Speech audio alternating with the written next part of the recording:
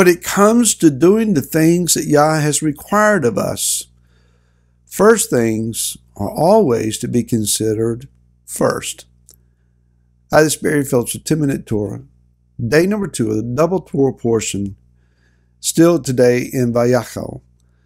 We are in still chapter 35 of the book of Shemot or Exodus, and let's read 2 verses today. Verse 2 says, "Work is done for 6 days, but on the 7th day it shall be set apart to you, a Shabbat of rest to Yahweh.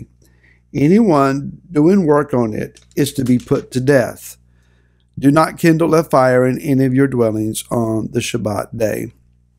So, Shabbat is Shabbat and will always be Shabbat, and it will never stop being Shabbat.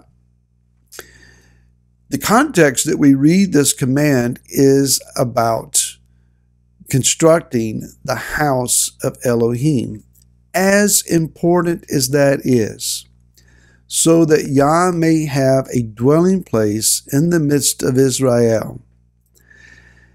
As necessary, vital, and important as it is, Yah is not relinquished on this. You've sinned with the gold calf. I've forgiven your sin, and I'm recommissioning you. The blueprints don't change one speck because of what's happened in the interim.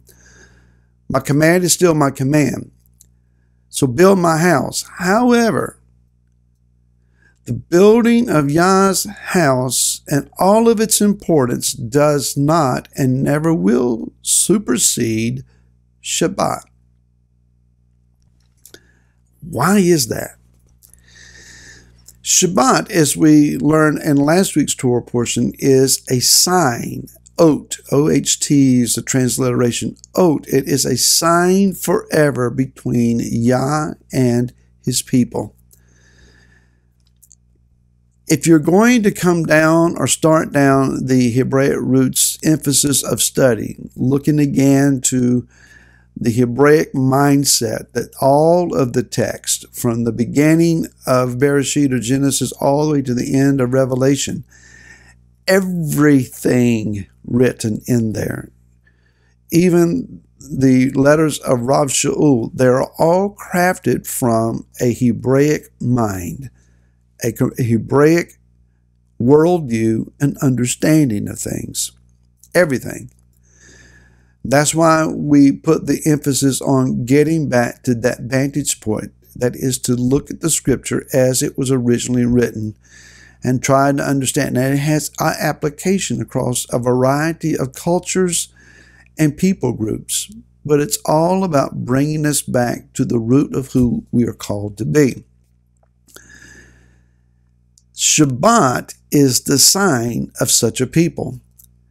It is the first sign. If a person is not willing to embrace Shabbat, they're not really going to worry about what food they eat, what days they celebrate, what commands that they might or might not keep, whether they accept the Torah is legit or not. None of that's going to really sink in and become at the level of importance that is necessary until you start with Shabbat. Once you go to Shabbat and you start resting and being refreshed with Him, sundown Friday night to sundown Saturday night, it is not only a reorienting of your body clock. Your body will actually start looking forward on Friday afternoon for the beginning of Shabbat, and you'll yearn to run toward it. But also your mind, and even more importantly, your spirit. Once you step into that realm, that spiritual place of Shabbat, it's an amazing thing to feel the difference come over you. As you breathe deep, a sigh is released, you sense the refreshing, and you acknowledge this is His day. Now, in our Western culture, we keep making justifications of how that we go this way or that way and what we do and don't do.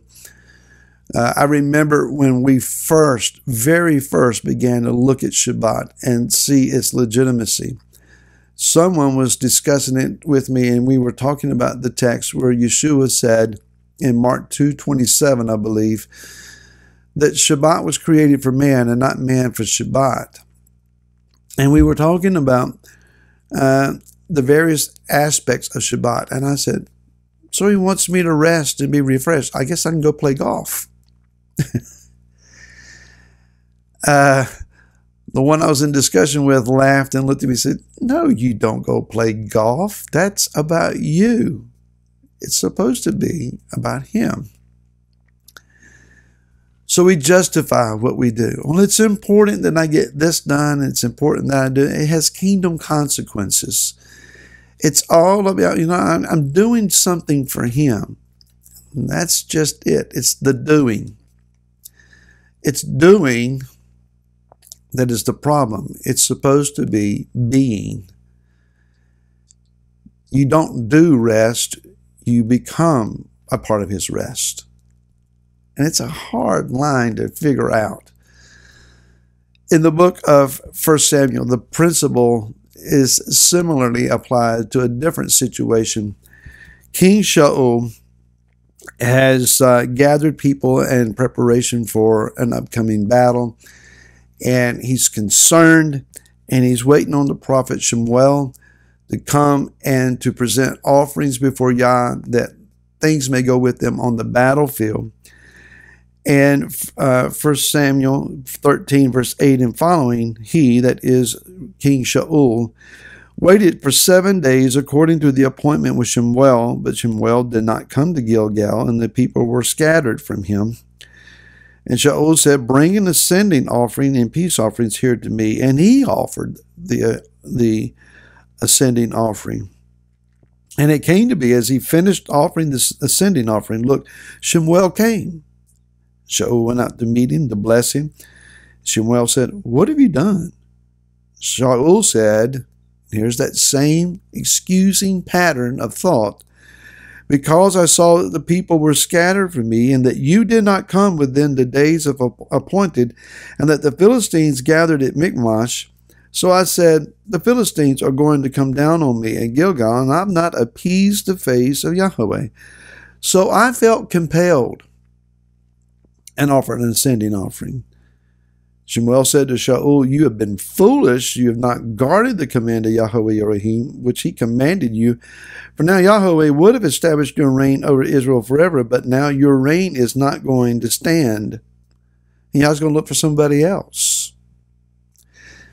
This feeling of, well, I feel driven. I feel compelled. I feel it's urgent. I feel it's necessary. It's something that's got to be done. We can all of us, especially in our Western culture application of Shabbat, and there's a whole nother subject,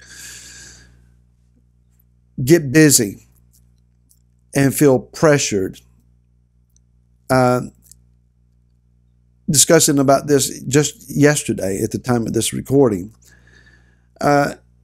It says, do not build a fire or start a fire or kindle a fire in your dwellings. So don't start from scratch and build all of the fire up and go to the work of kindling the wood and arranging the wood and lighting the wood and building the fire and establishing the fire.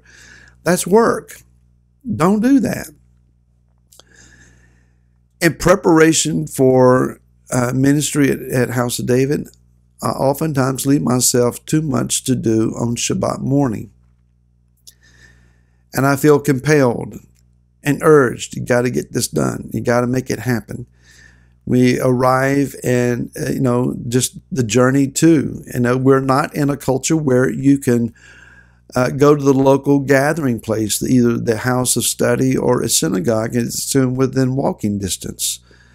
Most everybody, if you gather at a location as a congregation, you got to drive to get there. And what happens when we're driving? We're frustrated at the people on the road. They won't get out of the way. Time constraints. We got to hurry. Got to go. May Yah teach us Shabbat, because Shabbat is more important than anything else that we do. Let's focus on being on Shabbat instead of the doing. Yah help us all. We'll see you again tomorrow. Until then, shalom.